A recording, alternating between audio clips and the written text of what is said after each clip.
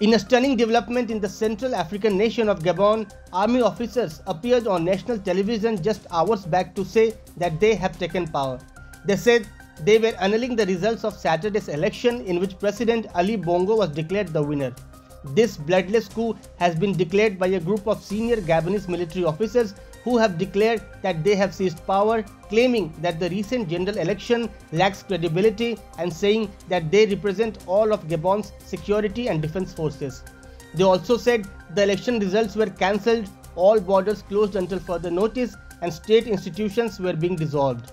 In the name of the Gabonese people, we have decided to defend the peace by putting an end to the current regime, the officers said on live television. The group have declared themselves members of the Committee of Transition and the Restoration of Institutions.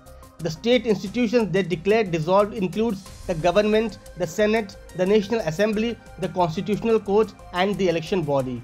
Gabon's incumbent president Ali Bongo had just won a third term in the presidential election with 64.27% of the vote yesterday after a delay-plagued general election that the opposition denounced as fraudulent.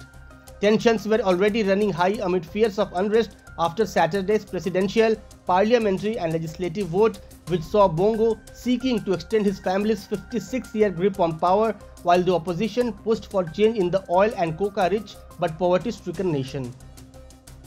In 2016, the parliament building was torched when a violent street protest had erupted against Bongo's contested re-election for his second term. The government has shut down internet access for several days at that time. This current coup in Gabon, if successful, would represent the 8th in West and Central Africa since 2020. Coups in Mali, Guinea, Burkina Faso, Chad and Niger have all undermined democratic progress. In July, the military had snatched power in Niger, sending shockwaves across the Sahel and sucking in global powers with strategic interests at stake.